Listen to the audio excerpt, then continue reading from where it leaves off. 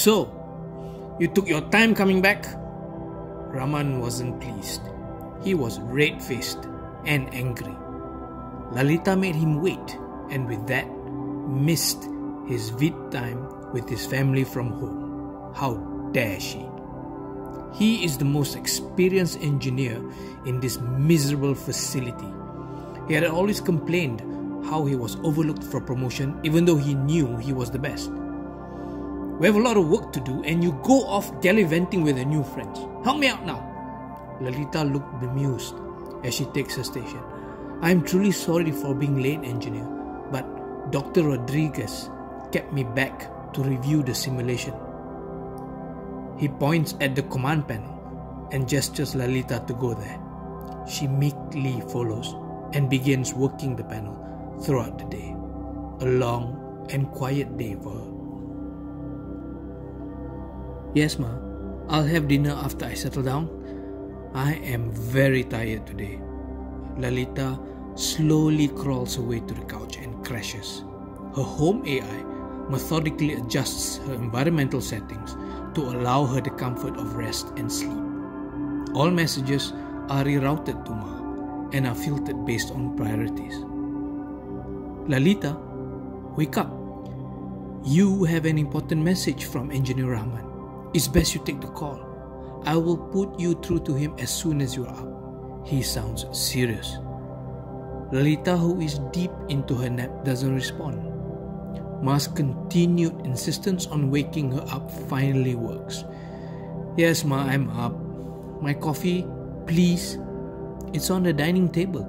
Please get up. I'm quite concerned about Engineer Rahman's tone. Shall I stream it through now?"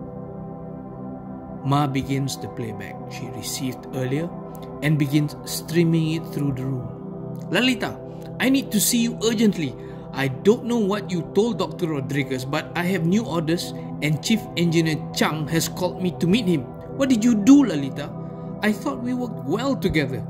I don't need this. Please, come and see me immediately. Please." End of stream. Would you like to replay, save, or purge? Lalita's eyes were now wide open.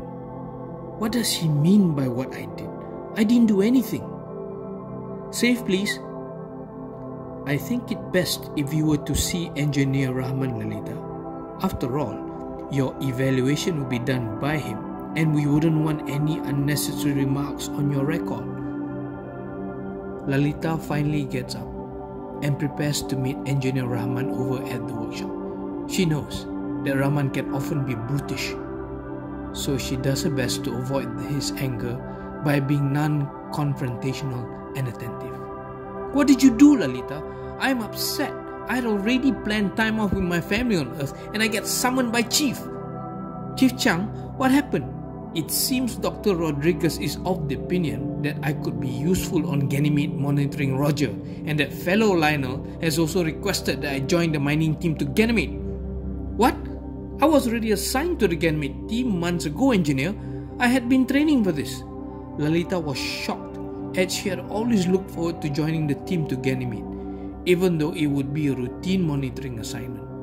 Pulling her out at the last moment is highly unusual, especially now as she was the one who had corrected the algo required on Roger for its additional tasks. This is unfair. I am trained to go. I will speak to Dr. Rodriguez. I will sort it out. I promise. Lalita rushes to the lab, indignant that she was bumped out of something she had wanted badly ever since graduation. How could they? It's bad enough that I didn't get assigned to Fleet, then they robbed me of this.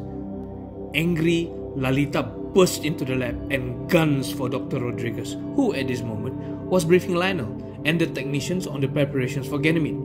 Dr. Rodriguez, can I have a word, please? Dr. Rodriguez turns and smiles. Ah, our savior is here. She's one of our own and is coming back with us.